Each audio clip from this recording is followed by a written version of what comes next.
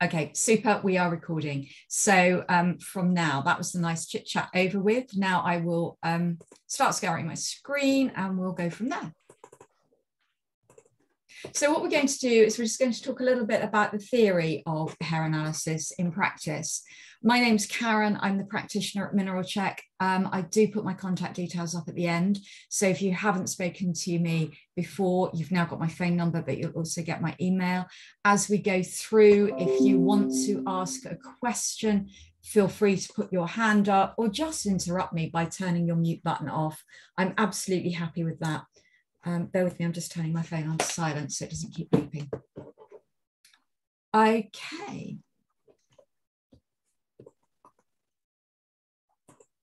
So Mineral Check represents an American lab, Trace Elements, here in the UK. We've been working with them for over 18 years now. The lab has been going for about 24 years. Our director of research at the lab is Dr. David Watts. I've had the good luck to be working with him ever since I joined. He's published over 50 different scientific papers on hair analysis and minerals themselves. He's been a great resource and he's just someone really rather wonderful to be able to share with. He's written a book, Trace Elements and Other Essential Nutrients. And very often people during seminars will ask me for reading material and I always recommend that book. It was the book that David told me to read when I started. I joined Mineral Check. I didn't know a great deal about hair analysis. It was one of those chance interviews, you know, one of those happy life events where I turned up for the interview and then just shrugged my shoulders and said, well, the job sounds great, but I don't know anything about hair analysis. And the director that was interviewing me said, never mind, Karen, we can teach you that. So I began to work with David, and every time I asked a question, he said, look in my book, look in my book. And I realized I'd progressed a lot when he actually answered one of my questions. So the cost of the test and turnaround time, let's do the practicals. I love it because it's actually quite an inexpensive test. This is actually an old slide, which I should have changed, but the trade price of the test has changed slightly. As student practitioners, you are all able to access it at the trade price. It's now £46 for Profile 2. That includes a graph of all of the results and an interpretation report, which explains what it means. I would stress that nobody here at Mineral Check expects someone who's done their first test or even their second test to understand a test result immediately. When we started the company, we felt really strongly that you should be able to call up and ask for technical support. It's really affected me in particular. I was a new graduate when I started, and I just really wanted people to be able to explain the test results. I wanted to give the kind of service that I wanted when I phoned a lab. So that's really how we work here. We're always happy to talk through test results. For those of you that haven't seen a hair analysis, up on the screen is a sample test report of Susie. You can see Susie's minerals are quite low. She's got quite a lot of toxic elements showing, and she's got some really interesting additional elements. And so this is how the results will be presented so that you can see them just like that, nicely, clearly. When people first look at them, they get excited because they'll go, oh, Susie's got a lot of toxic elements. And yeah, she has. But as we go through today, what I'm hoping you'll first think is when you look at Susie, oh, everything in the blue box is incredibly low. They are her main nutrient minerals, and those are the ones that are going to drive the imbalances. I think of a hair analysis and the minerals as pretty much like looking at the foundations of a house or building, or because they are the foundations of a person.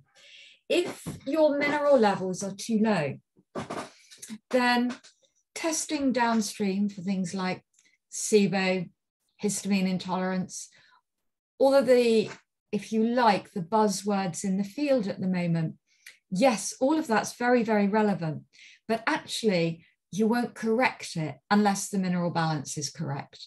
And very often, if you can get the mineral balance correct, you will find those other issues do not need as much work.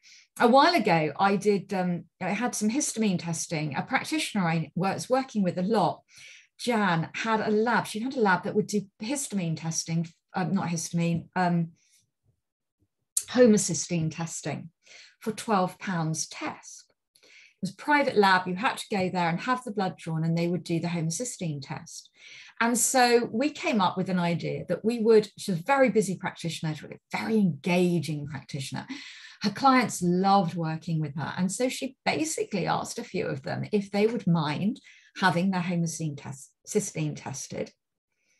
And they went along to the lab, and it was near Durham, and they had their blood drawn, and she got their homocysteine results.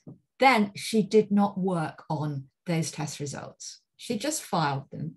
She worked on their mineral balance, and then 6 months later, retested the homocysteine. And what we found in every single case, the homocysteine had normalized as the mineral balance changed. Now, I found that fascinating because conventional nutritional therapy textbook wisdom would be that in homocysteine, you do X, Y, Z. And she hadn't done any of that. She'd actually just worked on things like this test, for example, Susie, shows that there's a very low calcium magnesium level. She'd worked on that. It shows a very low copper level. She'd worked on that. Shows very low phosphorus. She would work on that. Very low manganese, very low chromium, very low selenium. She would work on those issues, and that corrected the homocysteine levels, which I found completely fascinating. It was one of the things that really started to convince me that I always call it the downstream testing, that we can do a lot of testing, but if we don't get this basis right, then I think that the changes we can make as practitioners often don't hold. And so in 6 months' time, the client comes back not feeling so well. One of the things that you'll find when I talk about test results, I talk a lot about the significant ratios. And that's the reverse of the graph that shows the results. So we've got the little box at the top, and I'm going to talk through the significant ratios today. And then when we look at an actual test result and talk through that with Sue, we will talk a bit more in detail about those. We've got the toxic ratios box. Yeah, was that a question? No, sorry. Okay, that's fine. Don't worry. So we've got the toxic ratio box here. And what we need from the toxic ratios is we'd like them all to be at the top. So if we look at iron and mercury, which is the third one in, iron and mercury, all of the toxic ratios should be like that. And what that means is there is enough of the nutritional element to balance the toxic element. That's all it means. And so if we look at Susie's iron to lead and her calcium to lead, we can see she doesn't have enough calcium and she doesn't have enough iron to balance the lead. If we go back a page, we can see there's very little lead showing at all. The problem is the calcium and the iron are so low, they wouldn't balance any lead that was coming in. So that's really a very, very quick overview. Don't worry too much about notes. I will be, I've got a great little handout for everyone that comes along or listens to recording, and I'll show you where to pick that up from, and it'll cover a lot what we're talking about. So let's go back a step. How's the testing actually done? It's an ISP mass spectrometry machine. And what that means is the hair goes into the lab, it's popped into a test tube, it's, if you like, dissolved, and the mass spectrometry machine, each mineral goes off a light level. The machine will read that light level, and that will give you the levels that we report. The lab has very, very strict quality control processes in place. It is a licensed lab in the States. It's regulated and it's regularly inspected by the FDA, Food and Drinks Administration. So it has to meet extremely high standards, and it has to be licensed under the Clinical Laboratories Improvements Act. And that act sets out the guidelines for the laboratory's testing, its reliability, it sets out standards of good practice, and then the lab is regularly inspected to make sure it's meeting those. I put a little thing here about spike sample recovery. And what that means is every so often, the lab will deliberately contaminate a sample. It'll choose a sample to deliberately contaminate that we have a lot of, and it's just to check that the machine is reading correctly. Also, if we're sent a very large sample, which some people do, we'll divide it into two and test both so that we can make sure the machine is reading correctly. And every 12th sample is in fact a sample that we know the results for. We know the results for that because it's the lab bulk buys hair from Japan. It's human hair, and it's been cut and sold specifically for this purpose. The hair is cut, tested, the results are then supplied with the hair. So the lab will test the hair, a sample of, make sure it meets the control, and then every 12th sample is a sample of this Japanese hair, and the machine is reading it to make sure that it is what it should find. That's how we know, and we can test for accuracy. A lot of people ask how I first got into this. So this is the first test I ever did. The eagle-eyed amongst you will spot it didn't look anything like Susie. This is in fact a test result for a horse called Apache. That was my horse. I tested the horse because I attended a seminar, pretty much like you're doing today, was absolutely fascinated by it, and decided, kind of a little bit of a joke in this industry, which I'm sure you've heard of, is that we tend to practice on our partners, our children, and our animals before having a go on ourselves. And I tested my horse. One of the things that you will see is this horse test is extremely high in aluminium. Aluminium is the most abundant element in the Earth's crust. So as a contaminant, it's very common in animals. And if iron status is good, then the aluminium should not prove a problem. There is some super research done at the late 80s on young offenders, and aluminium was found to be a problem for the most of the cohort that was being tested. I'm trying to remember the name of the scientist now that did that research, forgotten it. Anyway, so Apache was the first test I actually did, and actually he was how I got into this field, because I began to ring the lab for advice. They didn't have anyone who could answer my questions, and I jokingly said, perhaps I should send you my CV. And 5 days later, the office manager rang up and said, your CV didn't arrive. I was like, that was a throwaway comment. And just, throwaway comment it might have been. I suggest you write a CV. One of the directors wants to meet you. So I sent my CV in and ended up working in this field, which is where I've been since I graduated, although I do work in practice as well. For humans, I thought I'd put a little bit about aluminium in. For humans, aluminium is commonly found in deodorants, body lotions, soaps. It's found in water softeners, in salt, it's in baking powder, because it helps all of those things run through machinery very easily. It's found in cigarette smoke, some medications. Water is cleaned with aluminium. The aluminium is then filtered back out, but traces of it do remain. So it's really quite a common one to come across. Plants that grow in an aluminium silicate-rich substrate, i.e. soil, have a protective measure that stops them absorbing the aluminium. So the plant can grow in the soil, it doesn't absorb the aluminium, and we can eat the plant without ingesting that aluminium. Dr. Neil Ward at the University of Surrey has done some really interesting research on plants growing alongside the M25. And what he found was that in a highly acidic environment, and therefore to the plants, a highly stressful environment, the mechanism that stops them absorbing the aluminium breaks down. Now, there's no research on humans, but I think if that can happen in plants, I don't think that I'm making a huge leap when I say potentially, therefore, in a highly stressed and acidic environment for a person, that we also could start to absorb aluminium. And one of the other ways that humans will absorb aluminium is via the ion transport mechanism. We have a component called transferrin that moves iron around the body. And I always think of transferrin as being like a little disc, because the iron sits in the middle. If there is insufficient iron, the body will use transferrin to move the next chemically similar thing, because transferrin can only move around the body if it has got something in the center where it's designed to carry the iron. If it doesn't have iron, it'll move the next chemically similar thing, which is aluminium. And here's where it gets really interesting. The body has different gatekeepers, which should prevent the absorption of toxic elements. So if you like, and I'm being very anthropomorphic here, but bear with me, the gatekeeper sees transferrin and goes, oh, okay, in you go. It doesn't look to see what is on the transferrin molecule.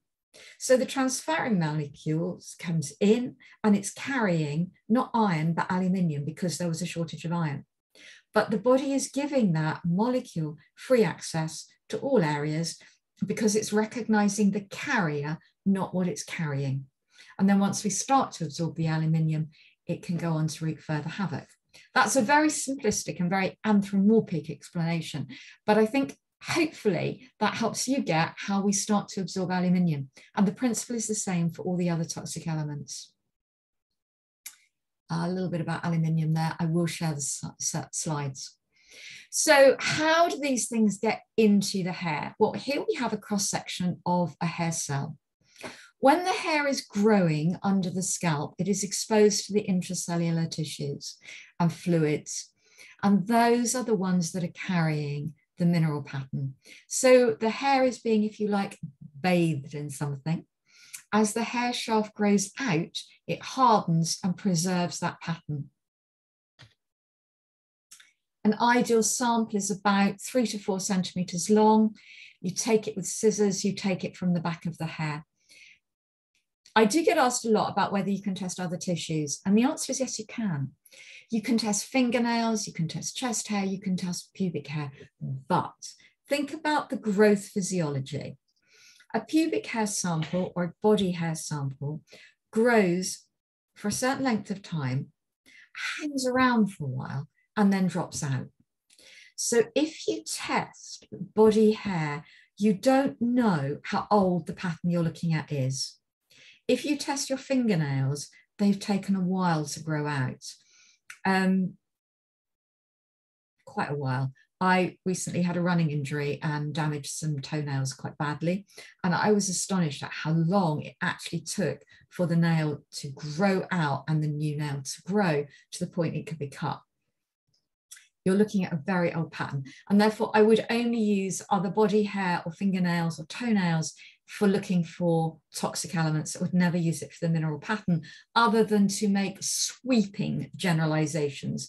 Oh, X is low, Y is high. Very sweeping. I do get asked a lot about men who have very short hair or claim to have no hair. And mostly what I find when I question the men about that is they're using clippers. My partner has extraordinary short hair. He uses clippers all the time to keep it short. In order to test his hair, I just let it grow till it's a bit untidy and then cut the sample and tidy it up with clippers. So the sample will be very short. The sample is weight dependent, and we do, oh, I haven't got one handy. We do provide with each test kit a little fulcrum. So it's a piece of card, folds up to make a little seesaw so that you can weigh the hair so that you know you're sending sufficient. What can contaminate the hair or externally influence it? We always say use undyed hair. Now, I know that's a bit of a fetch here because most women dye their hair or highlight it. And the point is that doesn't really matter. The problem with dyes is if you have a very heavily bleached hair, it theoretically can upset the calcium magnesium or the calcium balance. I've worked in this field for 20 years. I do not think that light bleaching of the hair prior to applying a blonde highlight or a blonde dye actually affects the hair. And so with my own clients, I always say, go ahead and test. The dyes that do affect the results are blackening ones. So African ones, Indian ones that are sold in markets that dye the hair black often contain lead. And there are some commercial products that are available, things like Grecian 2000. They will darken the hair by applying lead. So you're applying lead to the scalp, you're using it in a warm environment, so you're opening the pores, so it's highly likely that the body will absorb them. Perming can artificially elevate magnesium. Just make sure if someone's perming their hair that they're washing it regularly. The one that I'm always very, very cautious of is shampoo. 99% of all shampoos are absolutely fine, but Head and Shoulders or an anti-dandruff shampoo can affect zinc levels or selenium levels, depending upon which shampoo it is. Head and Shoulders will affect zinc levels. So if you have a client that's using a medicated shampoo like that, then I would suggest that they change to a more natural product. There are lots of things you can use. Jason's make an anti-dandruff shampoo, which uses zinc. So again, don't think automatically, oh, I've got a natural product, it's good, because Jason's is very heavily zinc based. But you can use things like a brand I recommend a lot are Earth Friendly, the baby shampoo, or Salcura. And if someone's really worried about the shampoo, a couple of drops of grapefruit seed extract will often just solve that problem. And it'll usually clear it up so they don't need to go back to their very harsh shampoos anyway. If someone's swimming a lot, particularly in Scotland, copper sulfate is a very common thing to use to clean swimming pools. So if you ever see an extremely high copper level and the person is swimming a lot, a quick call to the pool that they're using to find out if they use copper sulfate to clean the water is called for, I think, just so that you know if it's an external contaminant. Now, I've put a slide up here. This is Gordon, and I know it's an old test, and I know it's not particularly clear, but the reason I put it up was I wanted you to see how very obvious an external contaminant is. So if you have a look in his toxic minerals, you can see his lead is extraordinarily high. It goes off the chart. If you look down in additional minerals, roughly in the middle, titanium is also off the chart, extraordinarily high. When we get a result that's, this is actually a retest, which is why there are two rows of figures. The top row of figures is the current, the row underneath is the original. So that's how we'll present it. So you've got a very quick comparison there. And if you ever want a retest done, you just supply the lab number and we do it like this. Gordon went to see a practitioner. She's a very good friend of mine. We always call if there's a really quirky result. So we called and said, titanium and lead are off the scale. They're clearly external contaminants. Can you talk to your client? He denied that he was using Grecian 2000. He denied all sorts of things. So she went ahead and did a detox protocol. She retested him 7 months later. They were still off the scale. She rang me and said, well, what do I do? And when I talked to her about what she'd done, I mean, I thought I do big supplement programs sometimes. She had completely overhauled his diet and she had got him on what I can only describe as a carrier bag full of supplements. So my view was that had to be an external contaminant. He turned up for the consultation with his wife in tow so that she could be totally appraised of his dietary needs.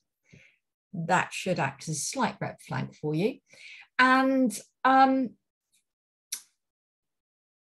practitioner asked if he dyed his hair, and he immediately denied it. And his wife interjected with, oh, don't be so vain, tell her the truth.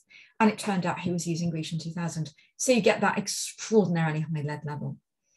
Now, I have to say the consultation went downhill because feeling she was on a bit of a roll and he'd already been ratted out over the dye, she asked him about the titanium. And it turned out he was using a titanium is a vasodilator. So I'm kind of, yes, I'm looking at the camera and I can tell that Sue has already worked it out. Titanium is a vasodilator, so it will work something like Viagra. And he was using a herbal product to improve his sex drive, which his wife didn't know. And the practitioner rang me later and said, that was the worst consultation I've ever done. They had a domestic in it and they've left. They didn't pay me. And I was in absolute stitches about it. And he has in fact been back. He does know that I tell this story in seminars, as does the practitioner, and both laugh about it now. But yeah, you can't always rely on your clients to tell the truth at the outset. So why would we test the hair? Why do we do that? Well, it's a screening test. It gives us a general overview. It's safe and it's non-invasive. And I think the safe and the non-invasive is really important, particularly if you're working with children. You can test urine and you can test blood. Urine is very inconvenient. You can test urine for the toxic elements. So you take a challenge, what's called a challenge, and that would theoretically drive a toxic element out. Very difficult to know exactly what's going on if you do that. because you don't really know what's being stored, you don't know about the nutritional elements, you don't really know what's going on there. Or you can use blood testing and spend a lot of time explaining blood testing to practitioners. I'm going to use calcium as my example here. The body has what's called a homeostatic range for calcium. It will keep it within that very, very tight range. If it goes too high or too low, respiratory distress can occur, or muscular problems can occur. And the muscular problem is key because, of course, think about the heart muscle. So calcium, very, very tight range. And the blood will protect that at all costs. The tissues, that's storage material. You can do what you like there. So the blood is often not as accurate for your minerals as your tissue. Blood is accurate if there's an exposure to a heavy metal going on. It will show up if the exposure is high. And I've put this little slide up about, it's an old study, 1972. There were cows, they were given 300 parts per million cadmium in their drinking water. 300 parts per million is an incredibly low dose. They had an intake of 4.5 milligrams over 12 weeks. Again, a very low dose. Testing their blood, the cadmium never showed at all. But in 4 weeks, so it only took 4 weeks, their levels in the liver, the kidneys, and the hair were all reflective of each other, and the peak levels were reached. But it took 4 weeks to reach that high level, and then it maintained at that level. What that tells us is that the hair is a very good indicator of what's going on in other body tissues. And I always make the point, it's a screening test and we've tested hair, but we're using that to extrapolate out as to what might be going on in the body. And the research does indicate that that would be an appropriate way forward. I put here, keep it real. It is a screening tool. It's not diagnostic. Be aware that you are only testing hair. So you are making an assumption, not a diagnosis. And there are some quirks. Hair testing is used for drinks and drug problems. In the United States, if you are in the state of Arizona and you're caught driving under the influence of alcohol, you will lose your license, or you can agree to abstain from all alcohol for a predetermined period. And I think it's between 1 and 3 years. And what the state does is then every 3 months, you go along and you have your hair measured to see if there is an alcohol metabolite in the hair. And if there is, then you promptly do use your license. But if you have abstained, as per your court order, you do not lose your license. So the science is really well established. It's also used for looking for drug issues in people. The NHS actually test hair. They test for drug metabolites, but they also can test for toxic elements as well. And Mineral Check does actually test for a hospital in Wales because we were cheaper than their local NHS lab. And that for me has always been a bit of a dichotomy, because some practitioners will phone up and say, oh, the client took it off to the doctor and the doctor didn't believe. And then later that day, we'll get samples from a hospital in Wales. And it's like, yeah, I just don't think we all talk to each other sometimes. But as a lab, all we specialise in is the mineral testing. The phosphorus level will often give you an indication about eating disorders, which is why I put the anorexic there. Now, if you go on the internet and you do a search, you'll find that there are sites that say you can test for parasites or food intolerance in the hair, and you can't. It's as simple as that. The science doesn't support it. It's far too woo-woo. That is not an established scientific method. It's done by an acupuncture vole dowsing machine. I'm not opposed to dowsing. I've been known to dowse myself, but I don't only tend to do it with certain clients, and I will only dowse in certain situations. I wouldn't dowse and then pretend it was a lab test. I wouldn't dowse for things. I think my answer is always, you know, if it was my child and this hair test said it was safe for them to eat peanuts, would I let them have peanuts even though I know they have a nut allergy? And the answer is no, I wouldn't. And I tend to view things like that. It isn't possible in a lab, a hair test for food intolerances or parasites. It just isn't. And I wanted you all to be really clear on that. As per test in clinic, I tend to do it with most of my clients. That's probably because I'm really used to it. What you'll see when we go through the set of test results in a moment is you get a good look at the adrenals, the immunity, the thyroid, state of mind, and their toxic elements. The report will give you a clue about what it all means and what to do. Now, follow-ups. When do you do a follow-up if you've done the initial test? A really great question. You can do the follow-up anytime. I always say, pick your retesting interval according to what someone's done. So for a while, we had a woman working with us here in the office just doing admin. Her name was also Karen, which caused loads of confusion when people phoned, but her name was Karen. And she worked here, so she gets her hair tested and she tests her hair. And I spoke to her about the results, and she decided she would only do one thing, and that was to add some apple cider vinegar to her drinking water before a meal. She did that for 2 days and then decided it just didn't taste great, so she wouldn't do that anymore. And 10 months later, we retested her hair and the results were virtually identical. She worked with us for about 3 years. Her results never changed because she never did anything different.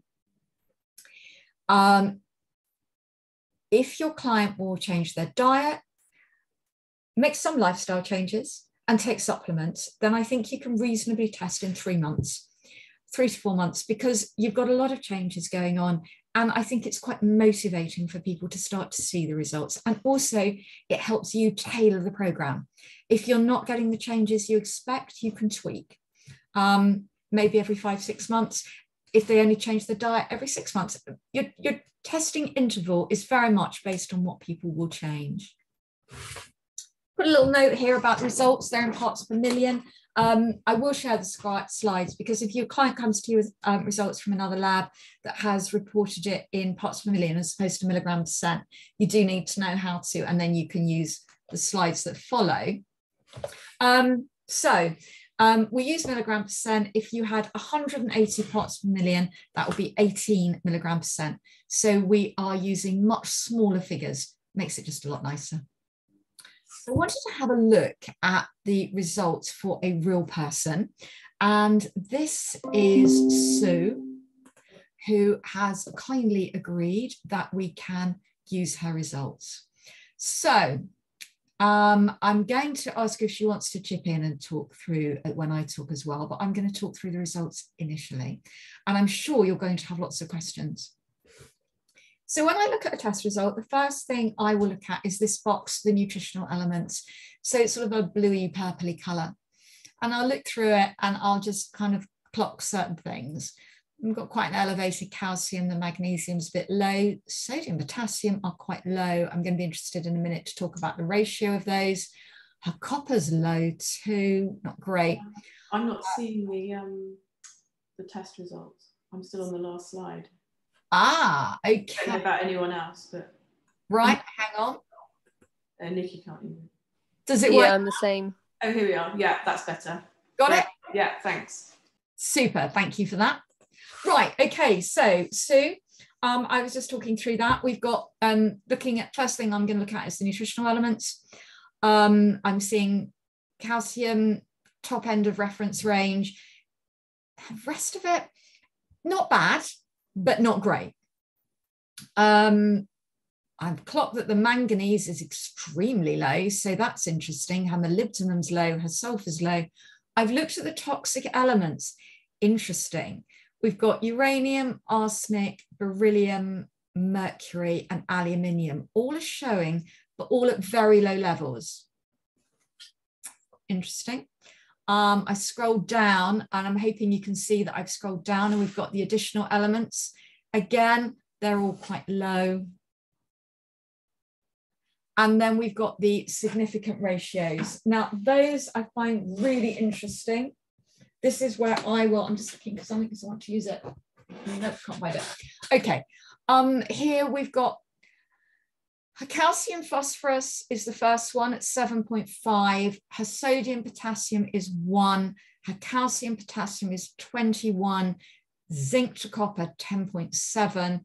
Sodium magnesium 1.14. Calcium magnesium very high 23.86. her iron to copper 1. That's interesting because that's where I'm now going to make some of my thoughts. But before I go any further, I want to have a look at her toxic metal box. That's interesting too.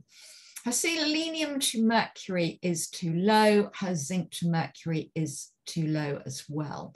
Go back up. Let's just check her mercury level is 0.05. Now, we have a very big reference range for mercury. Go back to your maths and remember the bell curve in statistics. One end is low, one end is going to be high, and the majority is going to be in the middle. And because this is a screening test, it's not like a diagnostic test. So if we take thyroid testing, and I know it's fraught, but bear with me. Anything under, for a thyroid stimulating hormone, TSH, anything over 2, the medical profession will say that you should medicate. Over 2, it is a hypothyroid situation. That's clear cut. It's a diagnostic test. This is a screening test. So we have to use that bell curve. What's high, what's low, what's in the middle. We find a lot of mercury, so we have a big reference range. So 0.05 looks on the low side, but actually I think anything over 0.10 is high mercury. So Sue is well on the way to being high mercury. So if I scroll back down, her calcium phosphorus levels suggest to me that A, she's going to be a slow metabolizer. And I don't have loads of time to cover that here, but I will come on to how you can find out a little bit more about metabolism. But it does tell me there's an issue using calcium and phosphorus. So I would just scroll back up and I see she's 59. So I would be interested here in talking to her about bone health at some point and just getting her calcium properly utilized. Because if I look at her calcium magnesium and her calcium potassium ratios, I can see they are both very high too. So if we go back up now and we look at her calcium level, it's not very high, but it's high in proportion to the other nutritional elements. So this is beginning to give me some clues. High calcium happens for 4 main reasons. It happens because of a shortage of hydrochloric acid. Just file that one. I'm going to come back to that. It happens because of a lack of vitamin C, E, or B6. That's interesting. File that one. It happens because of a lack of magnesium and manganese. Let's just go back. We can see her magnesium is low to calcium, so we know that applies. We can see her manganese is very low, so we know that applies. And it happens if someone's hypothyroid. Now, hypothyroid, either clinical or subclinical. She may be hypothyroid, that may have been diagnosed, or she may have trouble picking up her thyroid hormones. And that will happen if the potassium is low. And that potassium is actually quite low at 5. Now, potassium is really interesting because potassium is controlled by the adrenal glands. And potassium is what helps the body transport the thyroid hormones and the adrenal hormones and even insulin across the cell wall. So would suggest here that there is a problem with the body picking up the adrenal hormones and the thyroid hormones. So I would expect symptoms of brain fog, fatigue, energy under par to be coming in. I would expect this person to have quite sustained endurance, but not to feel very vibrant. I hope that's okay. I've put that there. I hope that's okay. And so sodium and potassium are both controlled by the adrenals. As I say, if I look at the sodium potassium ratio, I can see it's down at 1. That tells me that there has been a significant amount of stress and that the body hasn't recovered from it. Now, only by talking to the person will I actually uncover whether that is historic stress the body has not dealt with or current stress. It may be both. And this is where we branch out into really the adrenals we're not counselors, but the adrenals are what are going to help motivate and mediate stress. If they are under functioning, then the body isn't going to be full of vitality, but equally, it's not going to meet the stress. If you think about, I often think about stress as a stress bucket. If it's over full, unless someone empties it, gives it a good clean, it doesn't get the opportunity to refill. And so here we need to look at how we can support the adrenals to bring them back to optimal health. And the sodium magnesium at 1.14, that's on the floor. That's really telling me that vitality and energy are really run down. This is stress that's going into resistance. And I'm expecting, and this is where it's really difficult actually, because I'm expecting this person to be really tired, but equally I know this person is a practitioner and she's studying nutrition, and I know she's terribly enthusiastic about what she's doing. So her diet may well be compensating for a lot of this. And I do have to bear that in mind. But nevertheless, I can see here that we need significant adrenal support. When the adrenals are in fight-flight, you remember the old saber-toothed tiger around the corner, so the body will switch off digestion. If the body switched off digestion, there's not going to be enough hydrochloric acid around. Hydrochloric acid is one of the things that helps calcium be properly utilized. So remember when I was going through my 4 reasons that calcium elevates, and I said, I think there's a shortage of HCl. I'll come back to that. Here, I've got my confirmation that actually the stress has been sustained and ongoing. And I think in terms of digestive support, we would need to put hydrochloric acid in. Or if she doesn't wish to use hydrochloric acid, talk about bitter foods and having bitter foods at every meal, and talk about how to really get those in. And here I'm thinking of things like endive, rocket, gourds, lemon juice, bitter squashes, things like that, mixing them up, dandelion leaves, anything that is bitter, perhaps using some black dandelion coffee, things like that that will support the liver as well, can be really helpful. The calcium-potassium ratio is very elevated, which again, this is its tendency to hypothyroidism. The zinc-copper ratio is actually not too bad. That one's good. Here, so I'm going to go back because I've said zinc-copper ratio is not too bad. What I want to make sure, therefore, is the ratio is good, but what are the zinc and copper levels looking like? And, you know, they're not fantastic. 1.4, it's quite low for copper. I would like to see it a little bit higher. Copper is a main driver for the immune system. And when copper is low or getting down to around 1, the immune system often cannot mediate a response. So particularly now in a pandemic, in winter, bugs and flu and things going around, our inclination is to take a lot of vitamin C. And that is absolutely fine. The problem is when copper is down at 1.4, the vitamin C will lower the copper. If we drive the copper down any further, the body won't make an immune response. So we're taking the vitamin C because we want to stave off colds and infections. And very often, and I do find this at work quite a bit when I talk to people, they've been taking high doses of vitamin C and don't understand why they're getting the snuffles and colds and flu-y things and a bit of a virus. And so we have a look at the copper level, and that's where we find it low. And that's where we think that we need to start working on getting the copper up. So we might drop the vitamin C down to an absolute minimum while we get copper up, because that's one thing that will start to drive the immune system forward. The zinc level is interesting. It looks okay, but because I know that there's a very marked and a long-term stressor present, I would be thinking about B6, because B6 is the first nutrient that's used up in the stress response along with magnesium. And so I would be thinking, I wonder if that zinc is genuine or if there's a shortage of B6 in the system here, and whether that zinc's not being used. I don't know for sure about that, but it would be one thing I would be thinking of. It wouldn't be like immediate must go to, but I would certainly have that at the back of my mind.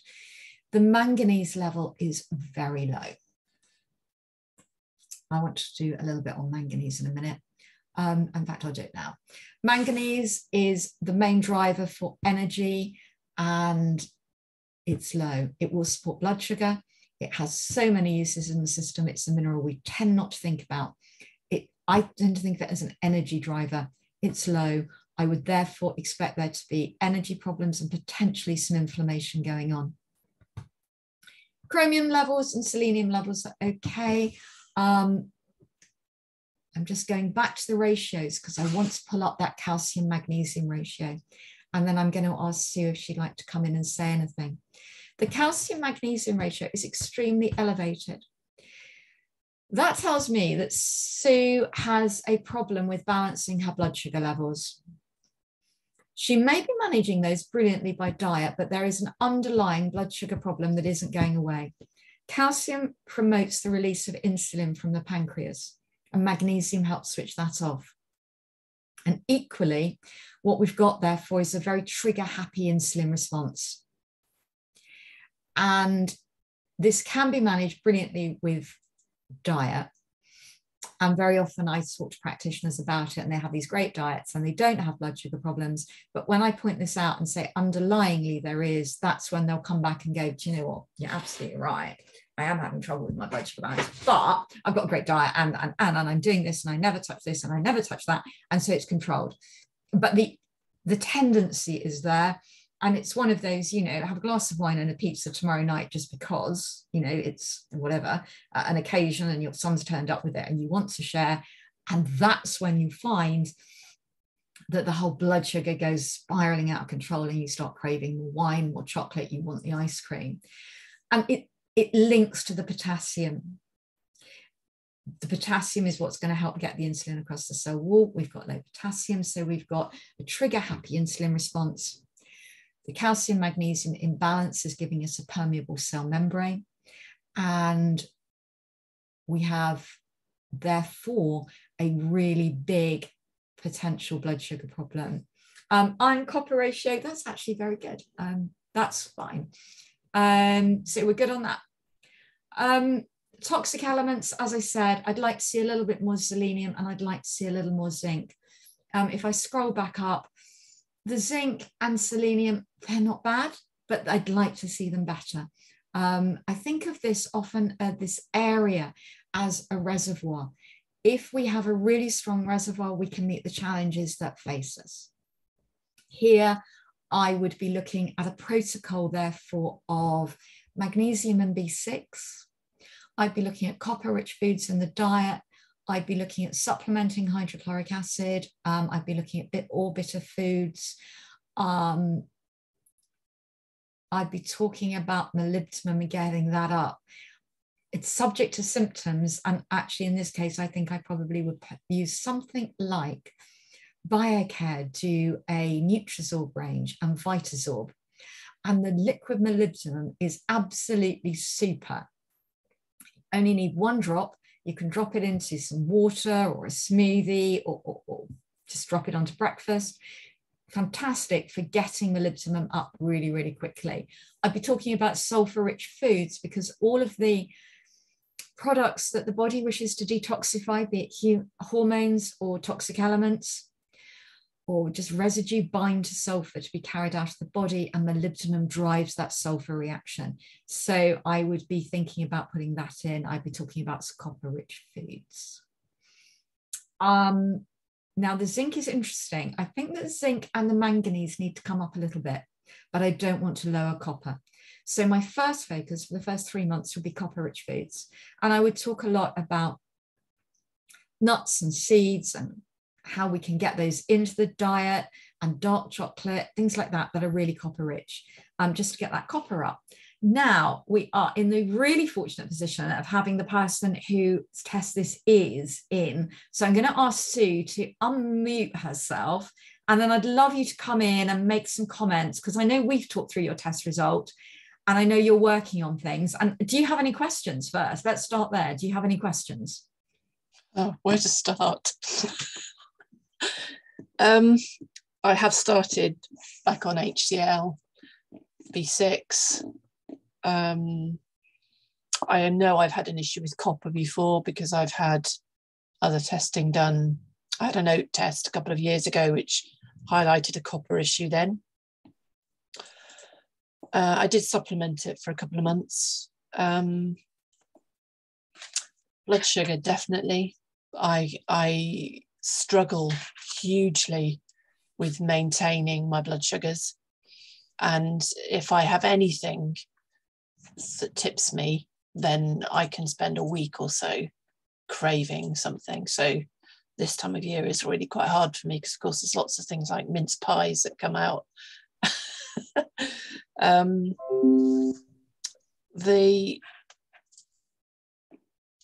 issue with calcium may be because I supplemented really heavily with vitamin D most of this year. I've stopped in the last 6 weeks since getting this result. And I wasn't supplementing with K2, so I'm not sure whether that might have caused an issue with too much calcium being around. I'm not aware of there being a bone issue. I haven't had a bone scan, but I have recently had a check with my osteopath to see what my potential for osteoporosis is, and I wasn't at risk. However, I have had an early menopause, so that I'm 32, so that would be 27 years ago. So that certainly is a huge risk. I'm very hypothyroid, as you could probably hear. I'm a bit croaky. My TSH is always bang on.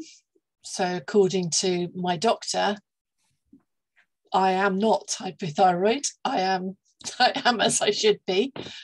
However, I know, having done a private thyroid test, that my T3 shows up within range, but very, very low. T4 is usually in range, but then it would be because I'm being medicated with levothyroxine. So long-term stress, yes.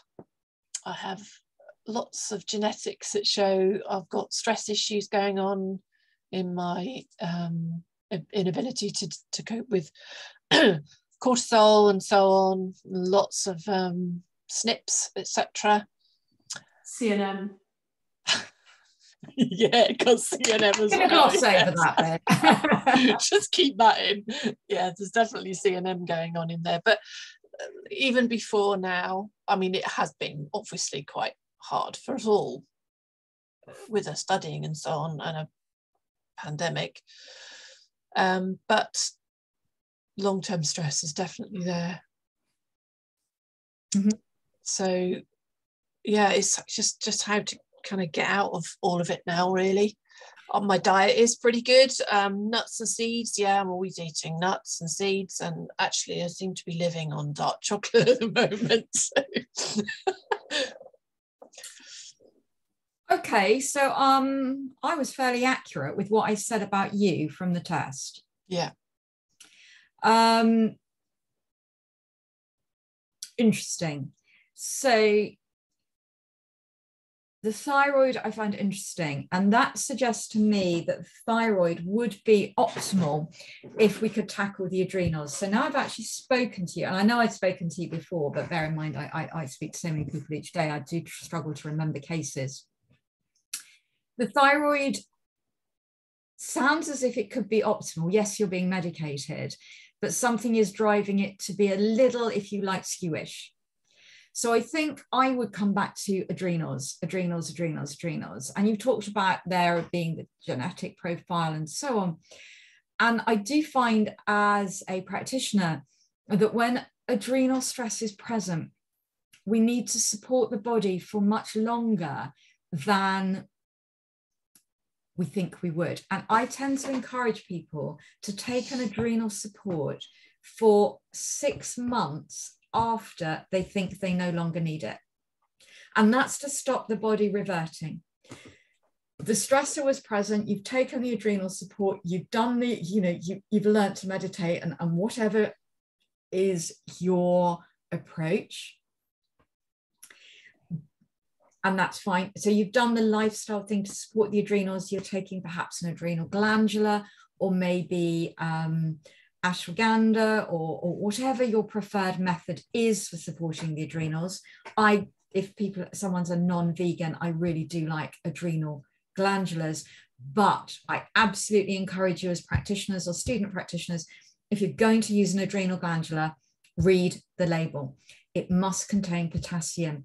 If you take away anything from today, do remember that potassium is what helps a lot of things get into the cell, and the potassium is controlled by the adrenals. So if you take an adrenal product that doesn't have potassium in, think about how it's actually going to work there. I've probably trashed 90% of the products on the market. I'll leave you to read labels. And potassium is quite low, isn't it? Potassium is low. So there's lots of things we can do to boost potassium. We can talk about vegetable juices. We can talk about nettles. I am a huge fan of fresh nettles. We're going into the time of the year where they're just about going over, but if you are, or you do have a clump of nettles anywhere near you, go and hack them down. And in the mild weather, they will reshoot. Take the shoots. The new shoots don't sting too badly. If you can cut them with them,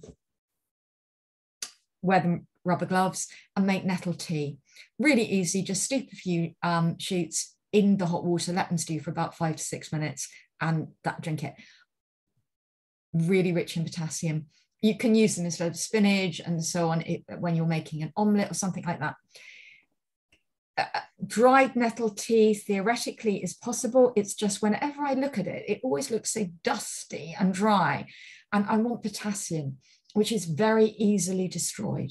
So I would prefer to use fresh. Personally, I have to say, it is an acquired taste, perhaps. Somebody said to me yesterday, oh, Karen, it's awful. And I was like, yes, I know it tastes like ditch water, but you do get used to it and sweeten it with a bit of natural honey. It's not too bad. So that's really quite a helpful way of doing it. Lots of veg juices, bitter salads with as many meals as you can manage.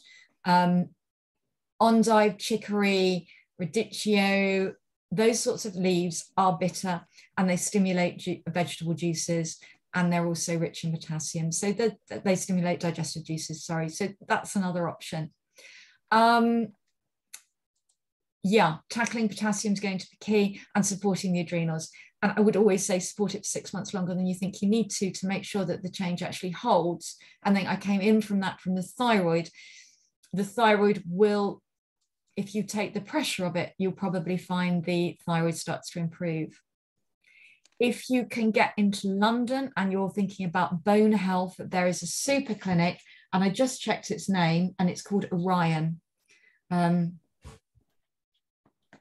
ORYON imaging, and they do diagnostic scans. I think a gold standard scan on the hip is just under £80. And I think that is worth doing. Ideally, I think that a woman should do it in her 30s to 40s, just to check everything's strong. And then I think check it around your 60s, just so that you know if there's anything that you need to work on.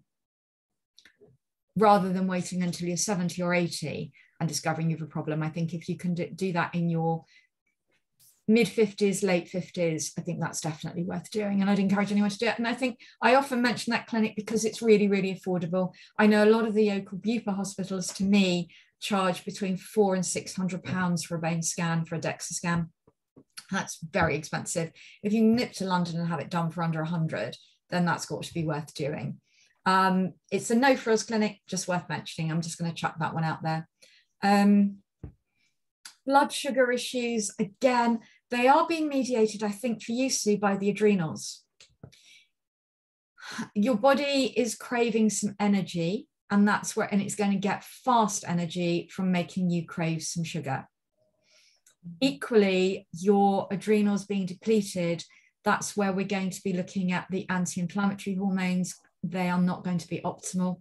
So I wouldn't be surprised to see joint aches and so on coming in. Your comment about early menopause. Agony, most days. I didn't know that, but I made a guess. Yeah. Honestly, this is such a great test because you kind of go, oh, so joint aches, and you've gone, yep, most days. I think every day, yeah. No, I'm just thinking now, I've been sat for an hour thinking, oh, ouch. Yeah. I think that's linked to a number of things. That's going to be linked to the adrenals because of the anti-inflammatory hormones not being produced in sufficient quantity. Equally, calcium deposition around the joints. So getting the HCl in, getting that calcium properly used, getting magnesium up, that'll help as well. Yeah, I've started supplementing magnesium big time as well. And B6, remember, yeah, B6, with B6. P5P, B6, but actually I think I found a B6, the whole of all the Bs I decided, but it has got P5P in it. Okay, so I'm going to come back on a couple of points there. First of all, P5P is the phosphate molecule is stripped off in the gut. So you need optimal digestion for P5P to be really an effective supplement. It is the form that the body needs B6 in. So P5P, great idea. But do remember, your digestion has to be optimal because you need the phosphate molecule will be stripped off in the gut and you need the body to rebuild it beyond the gut wall. So you need really good digestion to make sure that that P5P can be properly used. And now I've lost my thread. What other form of B6 would you recommend then if somebody hasn't got good digestion? What I would tend to do, and I've no problem with you using the B6, but I would make sure you've got your HCl in, because if you can get the digestive juices bitter enough or the acidity high enough, the body then sends a signal to the pancreas to release the digestive enzymes. So it's one of those, don't tackle this, but tackle that. It's really, actually, we need to tackle it all. Right. So I know what I was going to say about magnesium. Be sure that you're supplementing enough B6 with your magnesium to make sure that's working. So for every 100 milligrams of magnesium, you want to be looking at around 25 of B6. And critically as well, the only time I would vary that is if you're using transdermal. Transdermal magnesium, I did some work with Better You. I was very surprised. I actually said to Andy Thomas, the MD of Better You, well, when we've proved this is not going to work, what are you going to do with all of the test results, the hair analysis? And he said, well, I'm paying you. I'll just bury it, but it'll work. And we did supplemented nothing but transdermal magnesium, and the difference, I was really surprised. I'm a huge fan of transdermal. That's the only time I don't push. You must take B6 as well. Transdermal magnesium, very effective. So best to supplement, if you're going to supplement B6, supplement it when you're taking your HCl.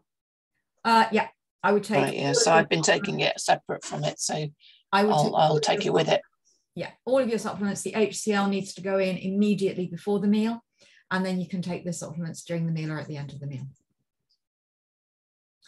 We're sort of out of time, but I do want to allow some time for questioning. And Sue, I want you to come back if you've got any more questions as well. Thank you. Well, so many questions. So I have implemented some of the things that we talked about when we discussed, but there are quite a few other things that I need to.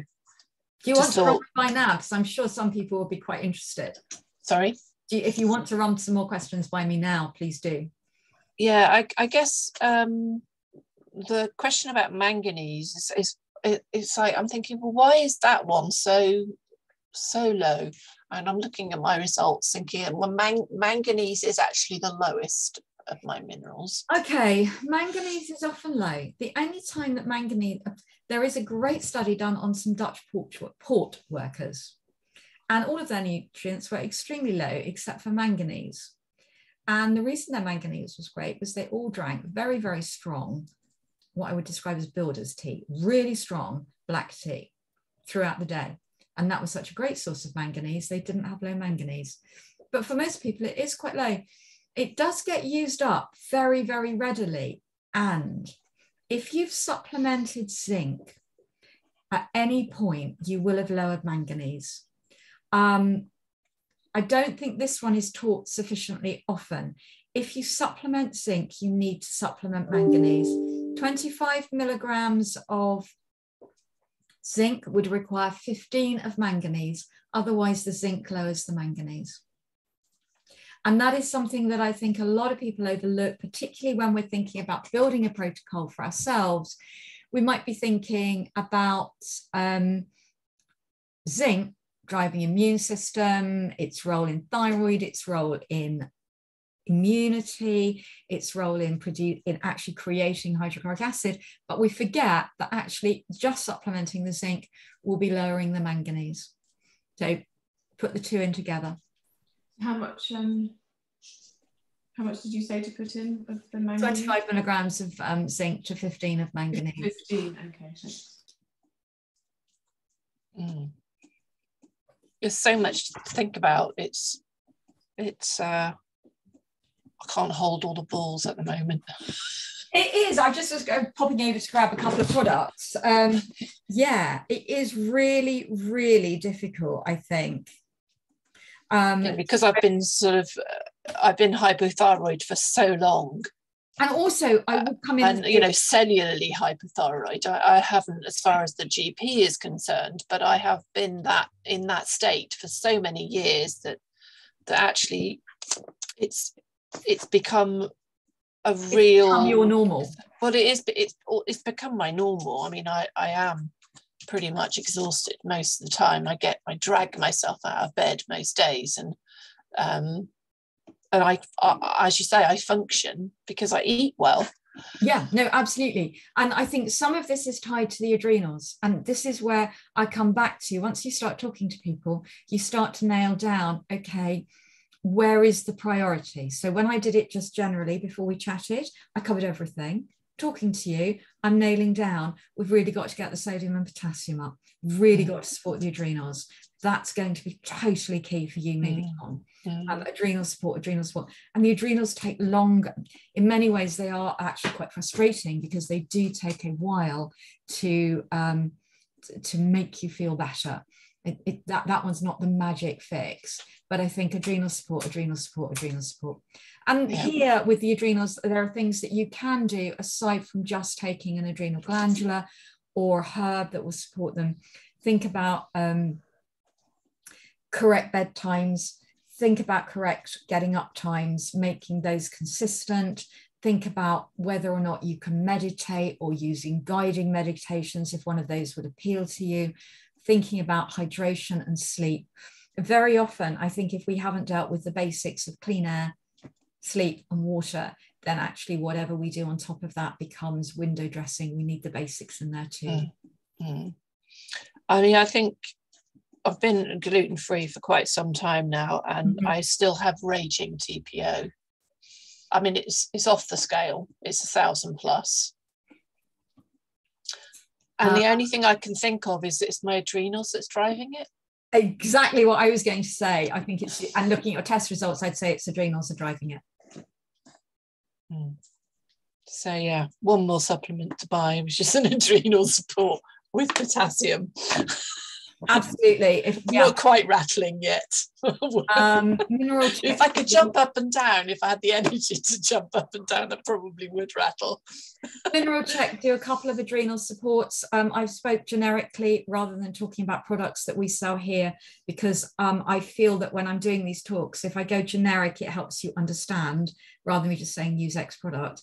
But if I was going for an adrenal support, there are a couple I would think about. There are three I particularly like. We do a vegan one called Aden Complex, ADEN. That's a really great product. It uses herbs to support the adrenals, and it also has sodium phosphate in it. And that's super at getting calcium properly utilized. So love that product. I started importing it here at Mineral Check because I was given a pot to trial, and I actually got a normal thyroid reading on it for me personally. And I was like, oh, that's interesting. First pot in, and my thyroid's normalizing. So I gave a couple of pots to practitioners and said, try it, see what you think. They both loved it. So we started importing it here. We also do a product called Adrenal Complex. So that's fairly obvious. It's to support the adrenals. It has adrenal glandular in it and the synergistic nutrients. So it does contain potassium, and both of those products are available from the natural dispensary as well as direct from us. And then another one that I quite like, if for some reason I can't use those two products with someone, I might use a herb like ashwagandha. Yeah, I've been supplementing ashwagandha for a very long time. In which case, Sue, I would say change it. If it's not doing enough for your adrenals, switch out to something else. It was absolutely mind-blowing when I first used it. In fact, I think it was instrumental in my final burnout, because within 2 days of me starting to take ashwagandha, I felt like, oh, I'm back online again. And so instead of changing my lifestyle, I'm talking 5 years ago, instead of changing my lifestyle, I just upped the energy again. So for me, I always laughingly describe it as being something like putting rocket fuel into a burnt out old banger. Yep. Basically, it was some point or other, it was just going to crash, and it was going to end up in an awful mess. And sure enough, 6 months later, it did. Yeah, that makes sense to me. Yeah, and I think that's why I came in with the adrenals. You do need to be mindful that it's adrenal support that you're doing, and therefore you're looking at what else can you do to support the adrenals, rather than taking product that props you up and allows you to continue on the unhealthy trajectory you're on. Yeah, exactly. Which is why I don't think, when you're working with clients, so taking myself out of the equation here, the learning for me is when you're working with somebody who has obvious adrenal issues and you kind of look and go, well, there's some behaviours that need to change here, is putting in all those supplements and giving them back the energy before you've changed some of the behaviours. I'd question whether or not that's actually a good way to go. I know you've got to sort of, as practitioners, we've got to give our clients something which makes them feel like, oh, well, something I'm doing here is working. I feel a bit better. But when you're working with people with chronic fatigue and ME and burnout and stress and thyroid and so on, there is so much that needs to change in terms of changing their behaviours, that if you don't change that, they're just going to be back at it, and they'll do what I did, which was burn myself out even bigger. I think that's such an interesting observation, because I think the other flip side of that is, if you don't give them the energy via supplementation, they can't make the changes because they don't have the energy. Yeah. So I think the two do need to be done in tandem. Yeah, definitely. Does anyone else have any more questions?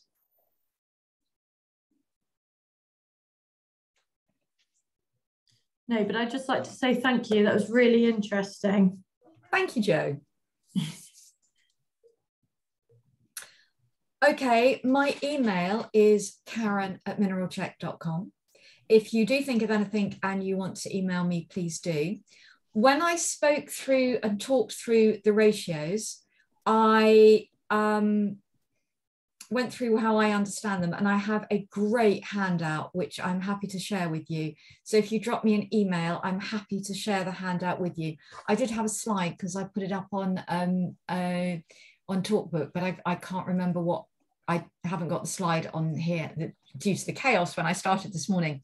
I just grabbed a presentation and used that rather than the one I meant to. So I'm a little bit disorganized, for which I do apologize. But if you want to email me, karen@mineralcheck.com, I'm happy to share with you a handout which explains all of the ratios that I talked through and gives you, if you like, it's just a great crib sheet for quickly understanding them. So drop me an email and I will pop that back to you. Lovely to talk to you all, or to spend some time with you today. And I hope you will find that helpful. Yes, thank you, Karen. It was great. Yes, thank you so much. That was really interesting.